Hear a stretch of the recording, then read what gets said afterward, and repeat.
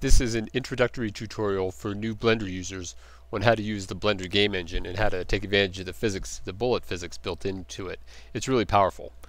So if you have a basic scene here, I just have a plane built into the scene and a sphere, and when you come up into Blender it comes up as Blender render mode, but we have to be in game mode, so you click this here and go into Blender game. And I already have lights set up in this particular scene, and you should be familiar with the basics of how to do that if you've seen my tutorials. I have a lot of tutorials posted on in playlists, but I have a spot here in the camera and things like that, and that's what gives me these nice lights like this. But for as far as creating game effects, it's we'll just grab this sphere and we'll just scale him down a little bit like this and move it to the side, and we'll kind of set it down so he's sitting on the right about there. And then I'll add another object to the scene. I'll add a cube this time. I'll scale that down a little bit, and I'll give that a color, make it maybe green like this, easy to see, and I'll put that down so it's pretty much sitting down there at the plane, right about there as well. And then to move this object, normally, you know, when you move it, there's a couple ways you move things. You just grab the arrow and you move it like this, but sometimes you want to just move it like in a game, so that's what we're going to try and do. So the window by default is called default. This is your main view. So up here you can change this by clicking over here and going into game logic, and this is really straightforward. Now this window allows you to control these objects in here. It's a little small to see, but your middle wheel mouse scroll allow you to scroll in like this, in and out. But with this cube selected, that's going to control, then these control the cube. So when you use the game logic, and it says cube.002, say right there cube.002, and since this is hard to see, what I usually do is you mouse in this window, hold down the control key and press the up arrow key, and that'll make that section full screen. Then I can use the wheel mouse to zoom in a little bit more, or I can hold the wheel mouse down and just move the whole wheel around so I can actually see everything in the scene. And so just follow these steps, even if they don't make too much sense right at the beginning. Just by doing these steps over and over again, you'll get used to it. Click this add sensor button. Well, once we click it once and get a keyboard, and then we'll click it again and get another keyboard sensor. So it's sensing the keys of the keyboard is what it's asking to do. So in the first case, you left click this button here and it says to press a key, and I say okay, I'll press the left arrow key, and it shows up as left arrow. And then I'm going to click in this box. It says press the key. I'm going to click the right arrow key. So what it's looking for, the keyboard sensor says it's waiting and watching for a left arrow key to be pressed, and waiting and watching for a right arrow key to be pressed. And when either of those keys are pressed, you want it to do something. Well, the thing you want it to do is over here, but you need a link in between. And to keep it simple, we'll just add a controller link.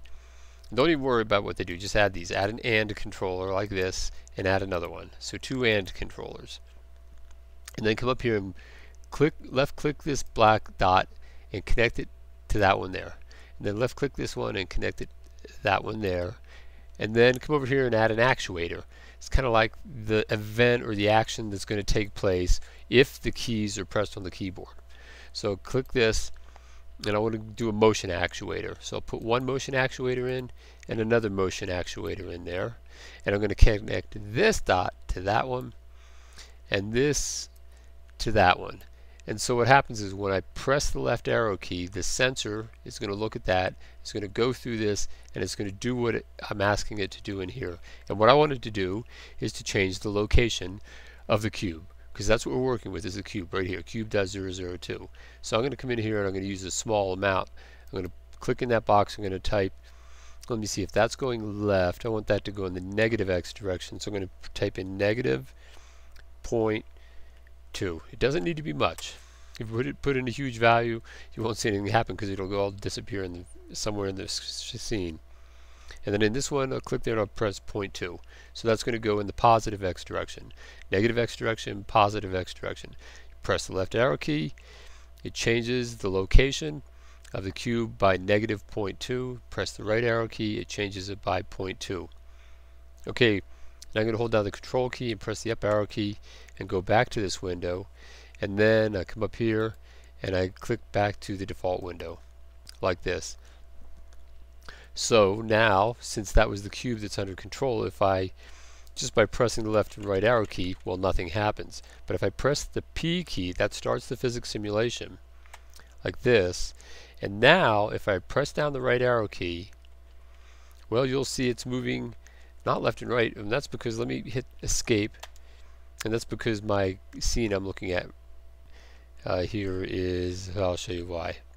I'll rotate it like this because there's the positive x-axis that way. Red is positive x, and that would be negative x.